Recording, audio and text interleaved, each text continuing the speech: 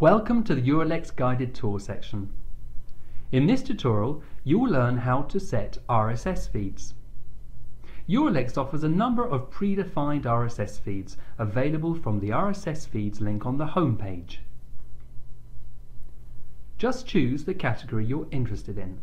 For example, Case Law of the Court of Justice, and follow the link. In this example, the feed opens in a new window.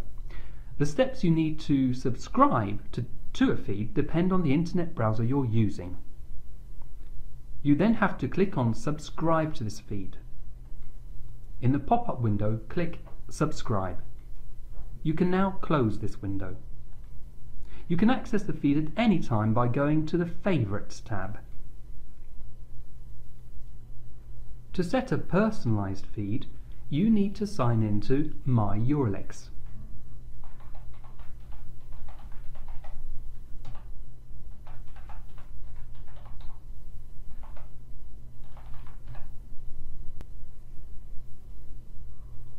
Once that's done, you have to perform a search. For instance, a quick search on the phrase tobacco regulation.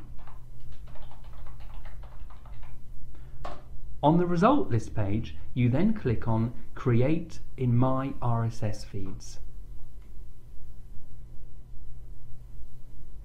In the pop-up window, you name your feed. For example, let's call it Tobacco Regulation.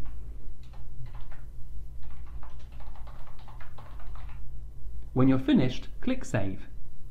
If the data has been entered correctly, you'll see the message Successfully Saved displayed in a green banner at the top.